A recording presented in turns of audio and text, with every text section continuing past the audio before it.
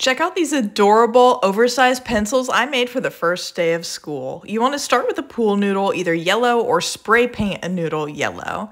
Then use a light tan color paper to cut a cone shape out of cardstock. Roll it into a cone and use hot glue to hold it together.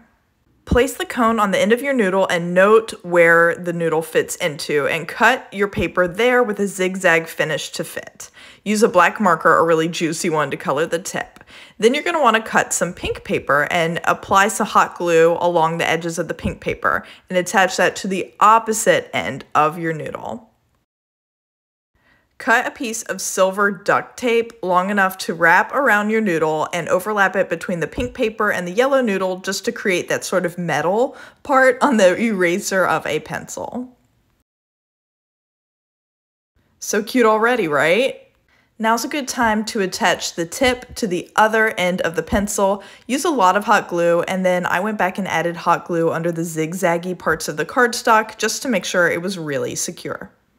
Tap tap, school's in session. Well, maybe they're not quite ready yet. I like to add a little personalization, so I use these 2-inch black letter stickers to add my kids' names to each of the pencils. Honestly, these are adorable, perfect for the first day of school.